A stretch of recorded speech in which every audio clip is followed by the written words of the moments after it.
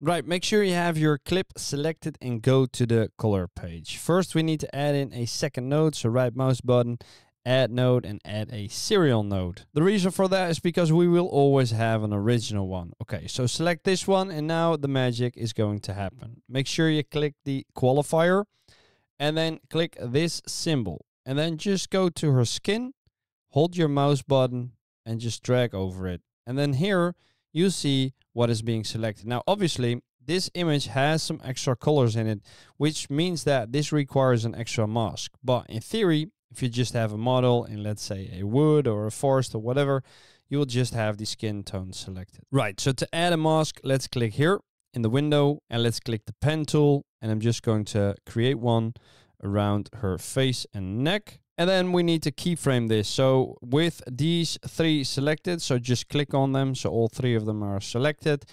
You will now see that the mask, which is this, is being showcased here, which means we only have our skin now and not the oranges in the back. And now with just the arrow keys, you can go through the footage and then adjust the mask accordingly when needed for just as long as this clip lasts if you want to. Now, the reason why I'm doing this in this way is simply because a lot of you don't have DaVinci Resolve Studio where you would have been able to use the magic mask. So this is the manual way to do this. It takes a much longer time to achieve, but on the other hand, you know, it's free and it gets the job done. So just make sure you do this throughout the entire clip. And then once you're done, make sure you just click out of it so that you don't see the mask anymore, but the mask is still here. I'm going back to the first frame, and now I can change her skin color any way I like. So I'm going to give it a bit more color. Here we go, to make it look more natural or more healthy, actually, because she was kind of pale. Now, if you want to see a before and after, so if I play this clip, you'll see that this is now our skin tone.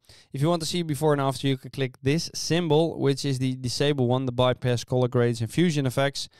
And then that means if I play the clip and I select that, you will see the original color, which is this. And now this is with the color grade applied. All right, so I have a clip over here and I need to change the white balance because it's very off. It's way too yellow, okay? Now, there's two ways how you can do this. You can just do the adjustment straight on your clip in the color tab, or you can grab an adjustment clip in the effects panel. So grab an adjustment clip and then make sure it lasts the entirety of your clip, or as long as you want the color grade to last. Then with the adjustment clip selected, you can go to the color tab and then make sure you zoom in your image, and in this case your eye, so that the white of your eye is visible. And then go over here, this small symbol, right, this color picker. Then go to your eyeball, click it, and now you will see a huge difference. Now let me show you before and after. So here's a before and here's an after, and that's much better. All done within the first node of your coloring. Now many nodes can follow after this, but I'll leave them out of the equation for this one. Right, and then let's achieve a black and white look, right? So I've got a clip here of a bar with some rain in the background, and I want to change this into black and white. First, let's create another node, add serial.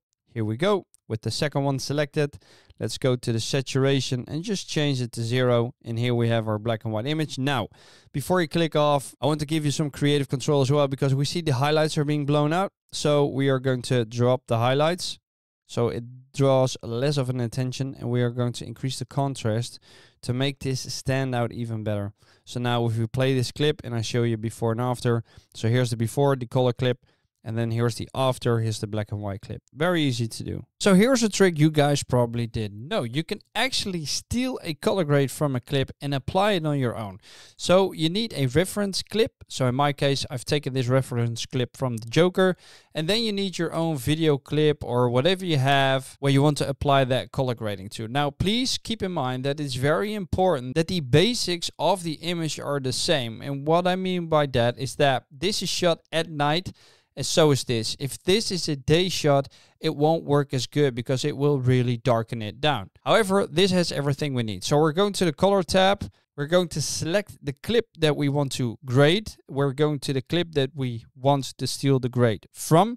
Hit the right mouse button and then choose the shot match to this clip. And you immediately see that the color grading is being applied to your image. Now, obviously, you can tweak it around with these settings. You can make it lighter, darker, however you like it. And then if you go back, let's have a closer look at this. So here's our original clip that we used the color grading from. And then here's our own clip. So that's a very easy way to make sure all your clips match with the color grading. All right, now let's add a vignette around this girl, okay? Because all the colors are kind of the same in this image and I want her to stand out. Let's go back to the first clip. And now we need to do some magic. So first, let's add in another node again, add serial node with the second node selected. Let's go over here, the masking tab. Now I'm going to click this one, the circle one, and I'm going to drag this one out. So the first one, not the second one, because the second one is for the feathering. And I'm going to drag this out as well. And now you see that we have a mask over our subject, but I want the subject to stay the same and the edges to be affected, right? So I'm going to click here, which is inverting the mask. And now you see that everything else will be affected except for our subject. And then all you have to do is just drop the offset and you see the edges become more dark. Now, if you want to know how that looks, let's play the clip again. And here's a before. So it's very dull and it's all kind of the same. And then here's the after one and the focus is on her. Much, much better.